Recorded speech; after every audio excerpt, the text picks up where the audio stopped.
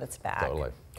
The two astronauts who have been stranded in space for 9 months are about to finally come home. The SpaceX crew has made it to the International Space Station and will bring the crew home on Tuesday. A Falcon 9 SpaceX rocket carried the spacecraft into orbit on Friday, and yesterday the 4-person crew was welcomed aboard the space station. Crew 10 Commander NASA astronaut Anne McClain from Spokane described the journey as incredible. You can hardly even put it into words. The ride up on the Falcon 9, orbiting the Earth for the last couple of days, it's been absolutely incredible. Love the group shot there. The number on the ISS is now at 11 astronauts this morning.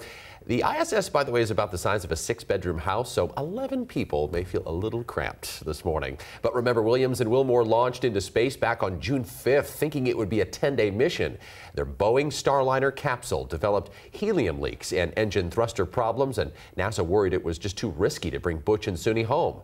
The Starliner was brought back to Earth without the crew, but again, the astronauts are set to return home to Mother Earth tomorrow with the Crew 10.